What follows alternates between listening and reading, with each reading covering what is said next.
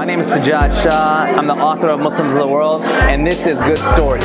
So the truth is, seeing the way Muslims are living in this country and the Islamophobia and the bigotry and racism that they're going through, I felt the need to work on a project that helps combat Islamophobia, and that's really what started and got me into this project, and what ended up leading into an Amazon #1 best-selling book, Muslims of the World.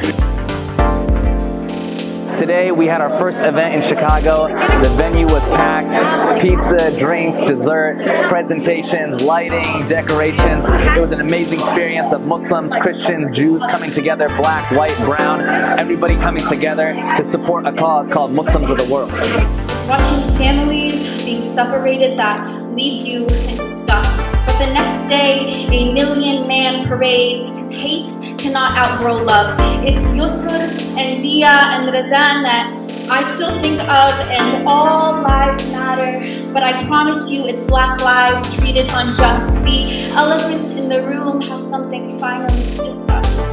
We're afraid to speak out against the same things that locked us up, but you're not a victim of your story. Hand over the strained cuffs. You're on the cusp of a movement the moment you begin to speak up.